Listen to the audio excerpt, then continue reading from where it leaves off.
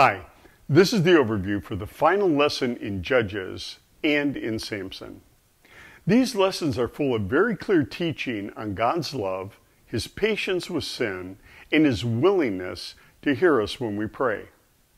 We should repent and come to Him. Our hero for this lesson never seems to repent.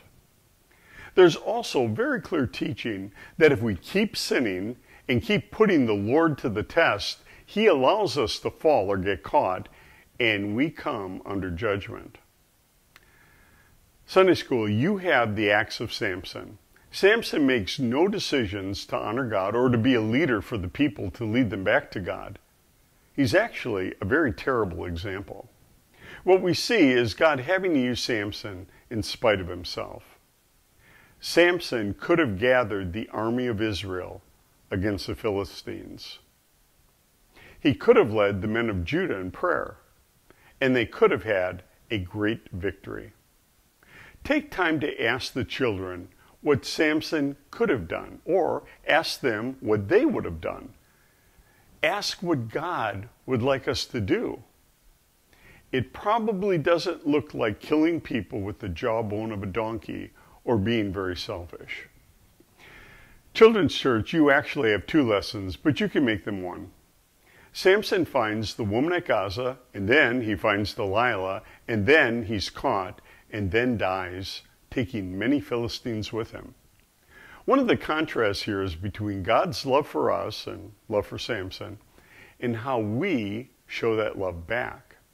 Since Samson doesn't obey, it seems that God can't really break through to Samson. Samson never seems to show repentance or thankfulness to God. Also, in these stories, Samson's confidence, his fearlessness, and his pride are very visible. Jesus personally promises proud people that God will humble them.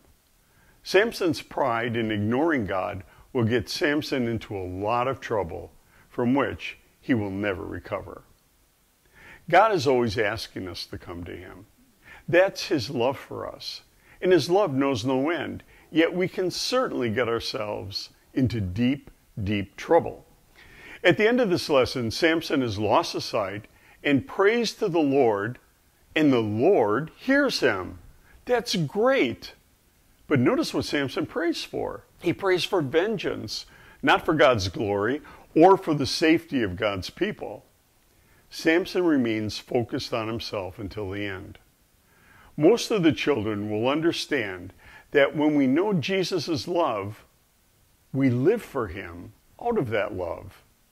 That's just being grateful and thankful. And then, as Jesus lived His life for others, so do we. My suggestion for the end of the lesson is to read through Isaiah 53. It's hard to find a clearer portrayal of how deeply the Father and the Son love us. Clearly, if we're grateful, we should love Him and follow. Thanks for teaching our children. Maranatha.